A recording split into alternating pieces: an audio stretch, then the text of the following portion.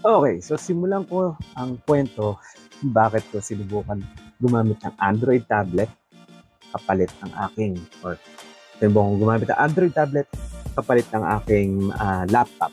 Okay, so ah, simula talaga. Nung habang ginagamit ko itong MacBook o itong aking laptop, well, siguro naman sa inyo, this is my MacBook Air mid-2012. It's Intel Core i5, 4 gigs na RAM. 4 gigs na nga RAM, well, usable naman. Most if not all naman ng mga videos ko dito sa channel ko has been edited using this MacBook Air. But unfortunately, syempre medyo luma na at medyo matagal na. So, nangihingi na ng kapalit. Actually, yung battery pa lang naman. But still, aesthetically, mainit naman tayo sa gamit. Walang yupe, walang sira, o kahit ano.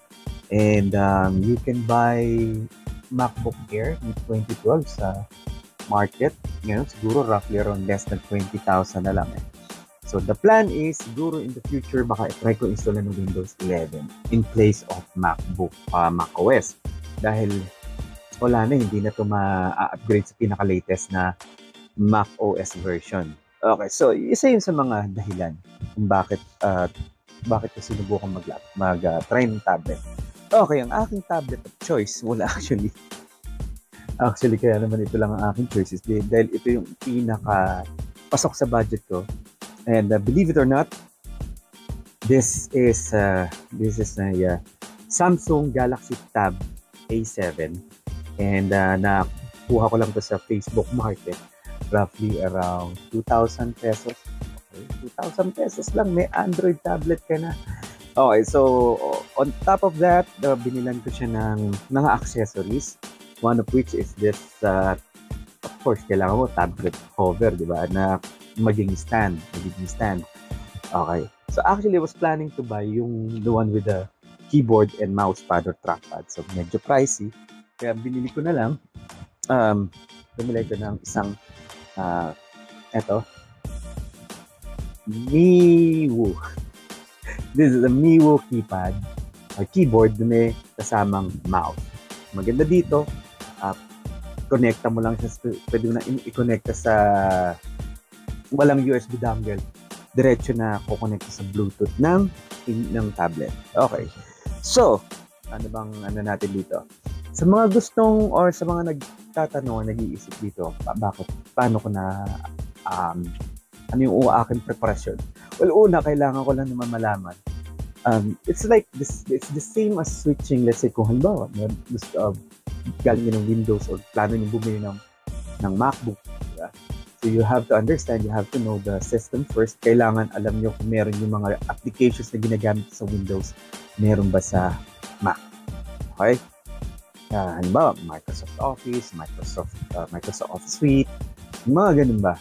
Okay? Now, on my case, medyo simple lang naman mga ginagawa ko sa aking computer, sa laptop. Una, number one is, which actually, nagagawa ko sa aking mobile phone. Number one is yung aming mga meetings. So, we have at least two meetings in a day. So, let's say if I am assigned sa isang property ng aming hotel, we have 2 meetings, one in the morning, one in the afternoon. So, actually 2 in the morning. We have the pre-ops, we have the main ops, and then yung isang meeting sa hapon sa isang property. Okay, so then, yun nga, yung aming mga reports na ginagawa. Usually, we work on Excel file, and then we use Teams, Microsoft Teams for meetings. We also use, let's say, Viber or group chat along with the managers and department heads. And we also use Messenger sa mga staff namin, so where they can send us some of the data we needed sa ibang properties, and we can ask them questions. So yun. So mostly it's Office Suite, and then mga chat applications sa social media applications. And then, okay, on my case, katulad yan, I create a YouTube content. Gagawa ko ng YouTube videos. So, I also do video editing. Now, maganda kasi yung MacBook or yung laptop. Kasi yung naka-Intel Core i5 siya. So, mabilis naman, although it's already 4 gigs of RAM. Now, at first, I was actually eyeing for in buying yung new MacBook na MacBook Air, yung may ano, so medyo pricey. Okay, pag pamilyadong ama ka na, alam mo na. Okay, so priorities, okay, hindi man lang priorities. And then, good thing na discover ko yung CapCut na video editing software. So, meron siya sa desktop, meron siyang desktop version, meron din siyang Android version, and meron din siyang Mac OS version. So, it's a good thing. Pwede akong gumamit sa desktop, pwede akong mag-edit sa video sa Android. Now, and just to tell you, itong video na to has been edited using my Samsung Galaxy Tab A7. Okay. Ngayon, anong difference sa dalawa? Number one is the weight. Itong MacBook Air na mid 2012, roughly around 1.5 kilograms sa mga dito kasi sa Asia. Especially in the Philippines, we use kilograms. I'm not quite sure kung gaano kabigat ito in pounds. And then itong Samsung Galaxy Tab A plus the keyboard plus the mouse. So this is roughly around siguro less than half a kilo. Okay. And sa size din, number one is sa size. Kasi ang backpack ko lang is hindi naman ganun kalakihan. And this is a, well, 20 Quechua. Lagi pa sa Chinese. Quechua. So correct me if I'm wrong kung mali yung ano ko. Pero this is only sorry. Yung aking day-to-day bag na yun. So, and with the gawa na anak ko yan. Okay. This is my day-to-day bag na dinadala ko. Of course, on a day-to-day basis. Nandito lahat. Aking. And then, yan, lalagay ko aking backpack, aking dati yung aking laptop, medyo mabigat, and yun nga, medyo pricey, baka pag nabagsak, sorry ka, iyak ka na lang. Ito, magaan, magaan to. Tapos, well, when it comes to performance, Samsung Galaxy Tab A7, in my opinion, so far, okay naman. And the best thing about this is, kaya niya na mag-multiple task. If you're not familiar with the like PC mode, the desktop mode, eto, tingnan niyo itong video na to.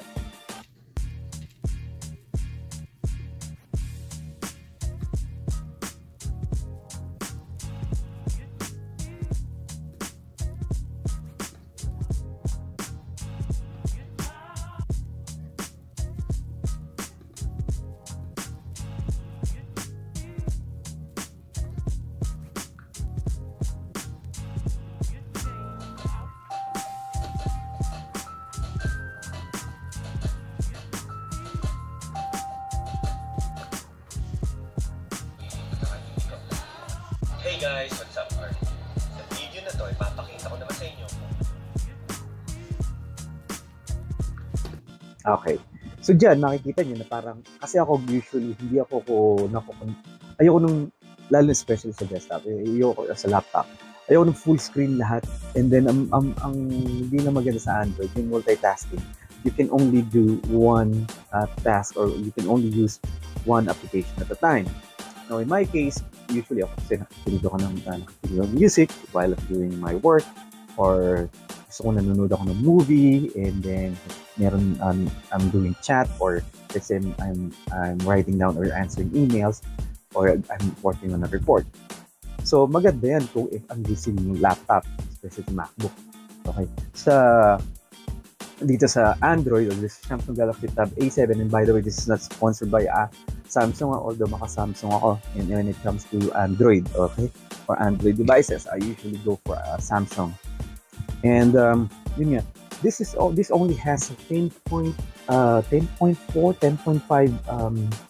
screen, yung size ng screen. I believe this is more than good enough for my choice, or for my use.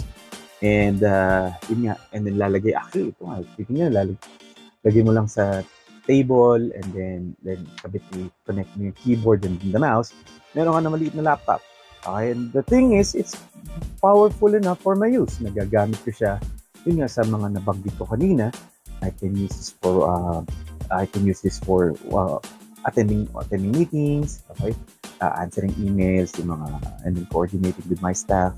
Tapos yung video editing. Oh. Especially video editing, imagine mo, itong video mismo na ito, na-edit ko dito eh. Okay, well, so, ginagamit ko dito sana. Kasi same lang the video editing software na ginagamit ko on both Android and ito, sa desktop.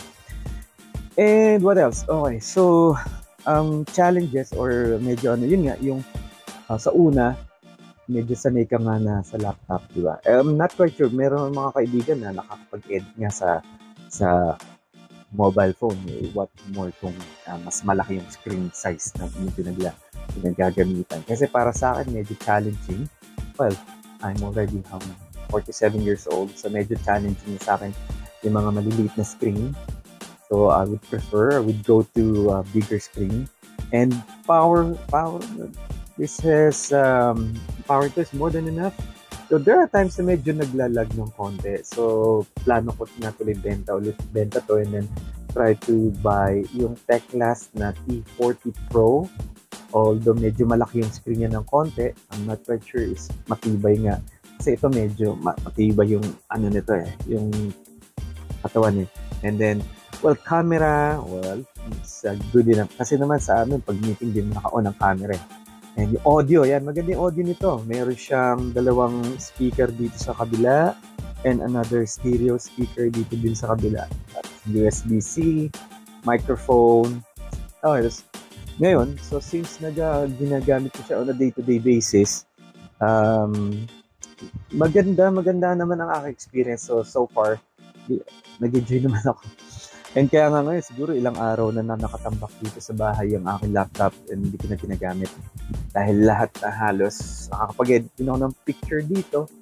And there are some YouTuber na rin na gumagawa ng webtoons gamit ang Samsung Galaxy Tab A7. Considering this is not the most powerful Android tablet in the market. If you can get one which is much more powerful, why not? Diba? Mas maganda yun. So, eto, nagulat lang na parang, okay, not looking into Android tablets and capability. It's a mobile phone, kasi yun nga ginagamit. But when it comes to tablet, para kasi hindi ako nun komportable. Para sa akin yung system, yung operating system na Android nun is not for desktop application, laptop use. Then sabi ko nga last time, okay, why not? Let me give it a try. Subukan ko naman yung talaga. Total, maganda na rin naman yung mga versions ng Android ngayon, mga latest versions. Like, yan, katulad yan, yung Samsung Galaxy. Unfortunately, Samsung Galaxy Tab A7, wala itong DeX or yung desktop environment ng gawa ng Samsung. Unlike itong aking Samsung Galaxy Note 8, pag kinonekta ko sa monitor or sa computer screen, automatic, may options ako na gumamit ng Samsung Galaxy DeX o yung DeX na desktop mode ng Samsung. Unfortunately, sa Samsung Galaxy Tab A7 wala. But there is a way for you to use this in a laptop or desktop mode. Katulad yan, ayan, makikita nyo. Yan, makikita nyo, yan, dito yan, sa part na yan, in-access ko lang yung screen, yung aking computer sa bahay, because I need to check on something. So, para na rin yung desktop na ginagamit ko. Pero tawag yung remote desktop. So, ginagamit yung computer ko sa bahay, gamit yung aking tablet. So, pwede. So, that's powerful enough. Now, if you can, like katulad nga sinabi ko, if you can makakabili kayo ng tablet na mas powerful than this, panalo na yan. Okay? So, palagay ko naman, nasagot ko naman yung, na-share ko na sa inyo ang experience. Yun lang naman that's more than enough. Nagulat nga ako, pwede pala. Kaya pala. I don't need to buy expensive MacBook or laptop just to survive my day-to-day days. Actually, hindi naman survive. Actually, it's more than enough for my need. Okay, it's more than enough for my need. Oh, nakalimutan ko. Actually, ito nga, meron siyang SIM card tray. Meaning, pwede kang gumamit ng yung SIM card ng mobile phone. Pwede mong gamitin, ilagay dito. Kaya lang, ang problema ko, I don't plan to use this as my to replace my mobile phone kasi siguro ang sagwa, di ba, pag may tatawag sa akin. Oh, hello, kumusta ka na dyan? Laki. Parang tanga lang. Yun. Ayun. Yun.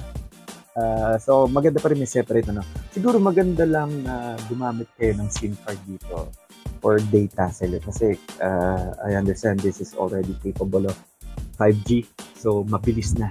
Mabilis na to. Yung mga gumagamit dito na naka 5G. Ayun, so Globe, smart na 5G. Pwede na to. This is an on-the-go, very easy to use laptop. Now, yun nga lang, ang drawback lang niya or downside lang niya is it is using an Android operating system. Meaning, hindi lahat ng applications na ginagamit ko sa desktop ay meron na pang Android. Okay? So, kung sa palagay nyo na lahat ng applications meron available sa Android, it's best for you to use to replace. You can use or you can also already replace your desktop or laptop. Yan, tahimik. Tahimik yung electric fan. Okay, so yun nga, it is best for you to, well, in my opinion, pwede kung gusto nyo ng on-the-go at saka may cheap options than laptop, maganda na rin yung Android tablet. Okay, if you can afford iPad, well, why not? If your day-to-day work or day-to-day, nag-email. Okay, if your day-to-day work can be done using an iPad or an iOS, then so be it. Okay? In my opinion, sa akin, Android tablet na ang gagamitin ko on a day-to-day basis. At katulad yan, mag na 9:30 na, mamaya magre-ready na ako, then kahit minsan nasa biyahe, pwede ako mag-update sa what's going on sa aking work. Okay, so there you have it. Kung nagustuhan nyo ang aking ikilig dito. Ito papakita sa akin. Yan. Ito ang aming pinakamasungit na pusa sa buong mundo. Pinakasuplad. Si Mickey. Yan, say hi. Mickey. Sige na nga. Yeah. Okay, so there you have it. Kung may nagustuhan, meron kayong tanong tungkol sa na-experience ko sa kung ano may gusto ko malaman tungkol sa Android tab, the Samsung Galaxy Tab A7, paano nyo ito magagamit on a day-to-day basis sa inyo, if you have questions na palagay nyo na gusto nyo clarify, okay, don't hesitate to comment, to leave a comment down at the comment section. And yun nga, if you're not yet subscribed to my channel, please don't hesitate to click the subscribe button. Thank me also by subscribing to my channel and sharing this video as well. So yeah, there you have it. See you all in my next video.